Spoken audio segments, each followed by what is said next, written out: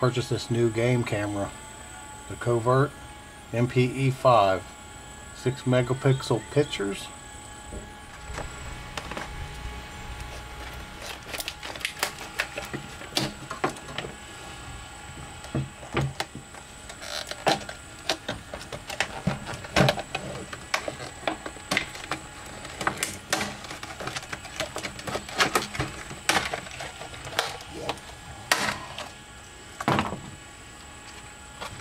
Okay, got the camera.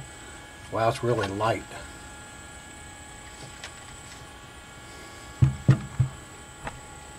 We have a strap to put it on the tree or wherever we're going to mount it.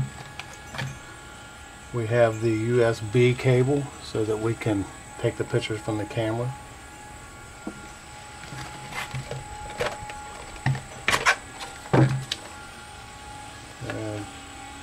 DLC Covert warranty registration and a user's manual.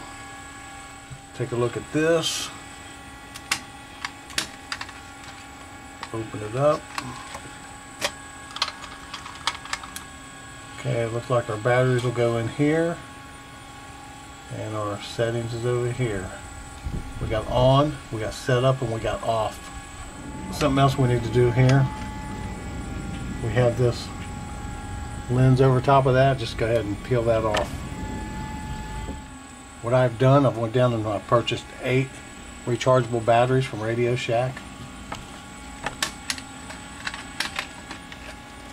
Open this up and you can pretty much tell right here it says positive, negative, positive, negative.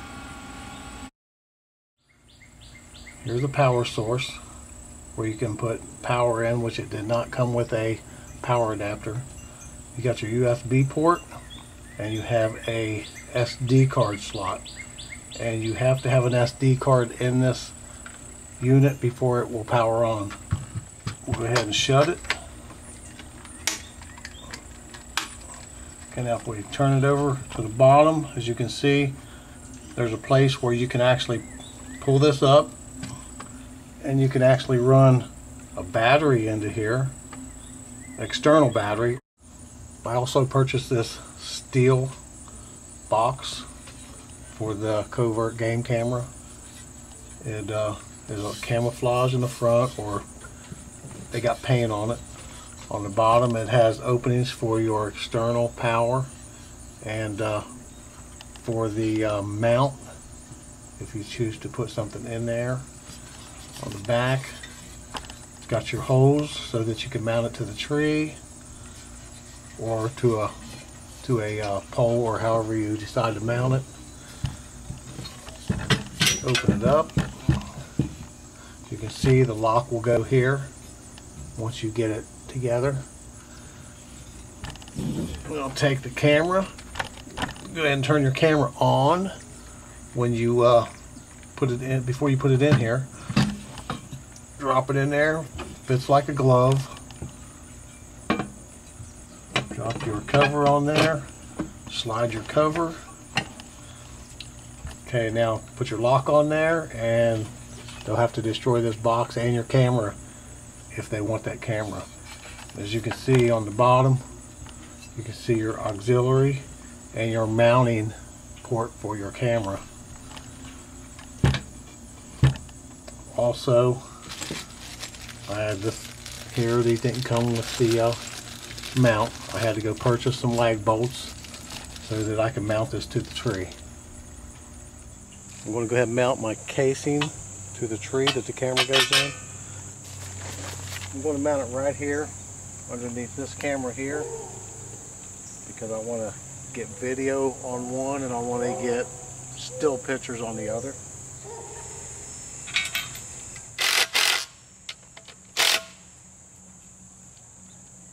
It's not coming off there. Made sure that all my settings were correct. I'm going to turn it on and I'm going to put it in the box. And then I'm going to put the cover over top of it and put a lock on it. So this is ready to go. And now we'll go ahead and wait, see what kind of pictures we get. We will wait a couple days and we will slide it over to still frame because right now I got it on videos. I might be expecting too much from these videos. I mean, you can see really clearly what the animals are. They're black and white because it's nighttime. Now on the daytime videos, really good videos. I like the clarity of the videos and you can really see what's going on. Especially on the 6 megapixel pictures. Pictures turned out real well, as did the videos in the daytime. But you can still tell at nighttime what the animal actually is. Not a bad picture, but then, you know, it's at night. These are the still pictures, 6 megapixel, black and white, and the color pictures.